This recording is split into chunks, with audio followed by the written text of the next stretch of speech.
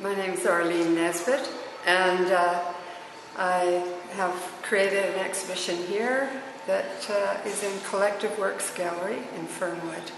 I'm a member of this collective.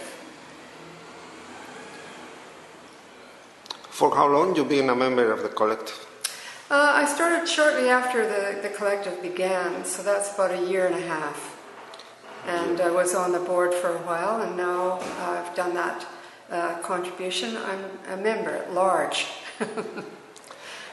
Talking about your exhibition, the name, how do you choose the name for your exhibitions? Do you work on your pieces first, have all the pieces that you think you're going to have, and then give a name, or you choose the name first and then you will start working on your pieces?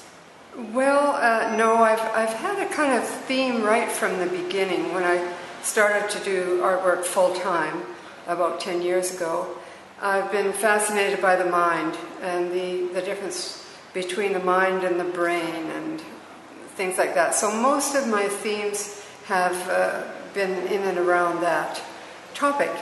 And now this one comes out of the images they suggest to me.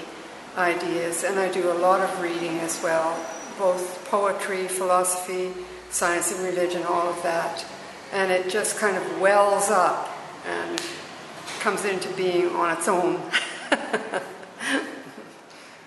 Title of this show, and it's the idea that perhaps there is a universal mind and we have minds, and there's an interaction there that is very subtle, and matter materializes out of that interaction. That's just a theme behind my show. Do you use always the same medium or changes from exhibition to the exhibition? I have used different mediums, yes. I started originally as a painter many years ago, and oils, acrylics, and moved up through that. Then I went deeply into photography, photographing close-ups in nature that had archetypal images. And then I learned Photoshop and began to mix sensual mediums with photographs through the computer. And so I do very freestyle work, both with encaustic, rubbings, painting, many different kinds of freestyle work. And lately, these images have been done with ink on mylar. And that's very satisfying because it's got a mind of its own as well. And images emerge out of there that look like particulars, but also they combine together to make a unified whole, and things are suggested to me out of that. So that's the medium I'm using now, but I combine it with photographs because that brings my life experience into my sort of subconscious expression, and I like that combination. So color is very important to you when you are painting or creating a piece? I think color is probably number one of importance to me, and even the lack of it. So I have done black and white, but that's very powerful, and I use that only for certain things. But color, to me, expresses emotion perfectly, and so it's very important to me. Texture would be the next thing. Tonal values, yes, but textures also kind of tickle you in a way, or I don't know, get you involved in ways that color doesn't. So you have pieces that have textures sometimes? Yes, like when I do rubbings, of course, I'm rubbing over texture. I've done a lot of photographs of textured things, such as rusted machines and rock. I've done a great deal of photography of rock. Yeah, texture shows experience. That's what I like. Another question is music. How important is music to you? Is related to your paintings, or do you relate music to the color, paintings, the texture, everything? I listen to music when I work. I especially like early music, Telemann, things like that. It puts me into a frame of mind that is kind of meditative in a way, and yet at the same time, the feeling of the notes and the dance of music and the experience of it, I feel enters into my work. Certainly enters into me. I hope it comes out.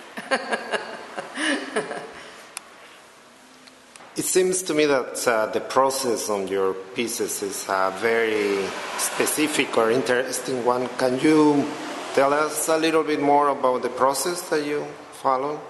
Yes. Well, when I do the first free expression on paper, and it could be like these are done on fax paper originally with wood-burning tools and irons and different hot metals. I can do it very small and rough and free, and then I scan that into the computer, make a file, and then I scan my photographs that I've taken, and I can make them transparent. I can change the scale, and many different things that I can do there. And then I combine it all into one image, which I then print with my printer. It has pigment ink, and I use archival paper, and I make editions of 5. So those are original inkjet prints is what they're called. Do you have any influences on your art from the beginning or right now? Or? Yes, well, I can tell you that when I was going to college in the 70s as an adult, I loved Georgia O'Keeffe. I can remember my professor saying, "That's nobody important. You can't do your essay on her. Pick somebody else."